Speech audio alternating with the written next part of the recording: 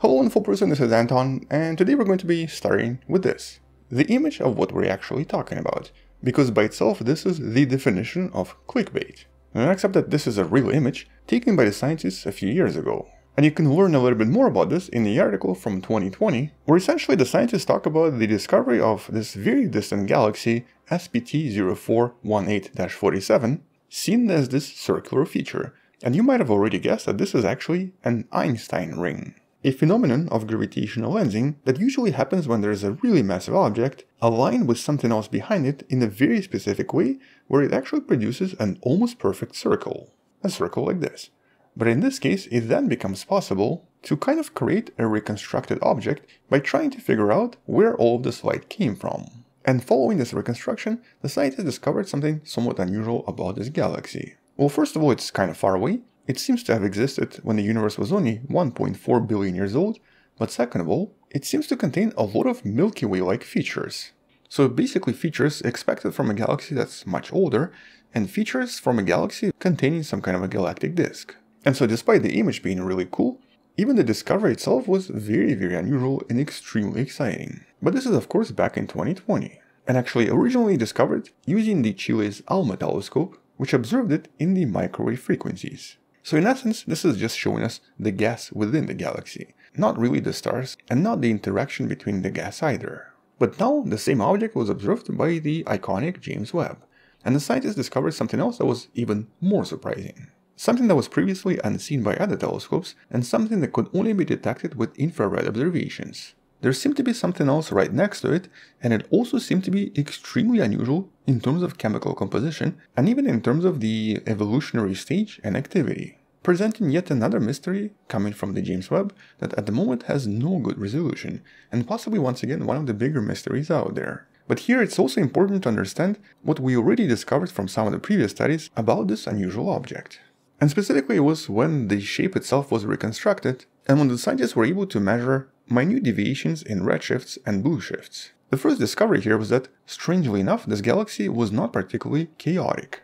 As in, it didn't really have a lot of material moving really fast around, and it seemed to be much calmer, as if it was already quite developed. The redshift observations have also discovered that there's definitely some kind of a galactic disk. There was even a very large concentration of stars packed extremely tightly near the galactic center, which would be the first time ever that the galactic bulge in any other distant galaxy was definitively confirmed. A lot of these features usually indicate that the galaxy has already been developed quite well, and normally this is kind of something we expect from the galaxies very close to us, such as the Andromeda or even the Milky Way itself. And so the fact that this galaxy was already quite calm and quite well developed 1.4 billion years after the formation of the universe was a little bit unusual. Not impossible, just very strange. But because none of this involved any chemical observations, and even the mass and the size of the galaxy was unknown, back then none of this was too surprising. It was, like I said, unusual, strange, but not super surprising. With all of this sort of changing, once the James Webb Space Telescope was able to observe this galaxy as well. And by the way, it very likely does not look like this is just a simulation. And after a few months of analysis, the scientists were able to finally reveal their findings in the paper you can find in the description. In a nutshell, here's the main finding. This galaxy has a partner, a somewhat difficult to see partner that's invisible in this image. But the partner that becomes a little bit more obvious once you observe this with the infrared frequencies. There seems to be a smaller companion galaxy that was previously hidden behind the light of the galaxy creating the Einstein ring. It's approximately 16 times fainter than the bigger galaxy, but seems to be about 16,000 light years away from the center of the bigger partner. Implying, of course, that this is an example of interacting, very likely colliding galaxies, but in this case a much bigger galaxy with a much smaller one, possibly producing very similar effects to what we see around us in galaxies that usually have very long tidal tails and galaxies like the tadpole that you see right here. This is very often caused by a smaller partner, but the actual surprise came from the chemical analysis. Turns out that this smaller partner galaxy, that once again as a reminder is supposed to be really old, had an extremely high amount of relatively heavy elements. In other words, it was very high in metallicity and was very enriched in various chemicals, with the overall metallicity being extremely similar to our Sun, which is very high in metallicity, implying that this particular galaxy was actually a host to a lot of very old stars, multiple generation stars, that very likely were created as a result of many different supernovae happening in a surprisingly short period of time, enriching all of these stars in possibly just 1 billion years. Something that would take a galaxy like the Milky Way at least 13 billion years. And just to confirm that this was actually coming from a partner galaxy, the scientists in this case compared the redshifts detected from several different signals, confirming that 2 different sources in the image were definitely at the same distance, located at a redshift of about 4, so when the universe was 1.4 billion years old, confirming the existence of not just hydrogen, but also nitrogen, sulfur, and ionized carbon in relatively large amounts, similar to a much older galaxy. But also suggesting that this is probably just 2 galaxies inside a much more massive halo of a very large cluster, possibly galaxies interacting and colliding, but with what seems to be extreme frequency and extreme efficiency, dramatically enriching the galaxy's metallicity and somehow allowing it to be very similar to our Sun, a star that formed at least 8 billion years after. And somehow in this galaxy that's only 1.4 billion years old, we already have very similar composition and very similar metallicity. And though it doesn't really break all of the theories of star formation and galaxy formation, it definitely adds a major constraint.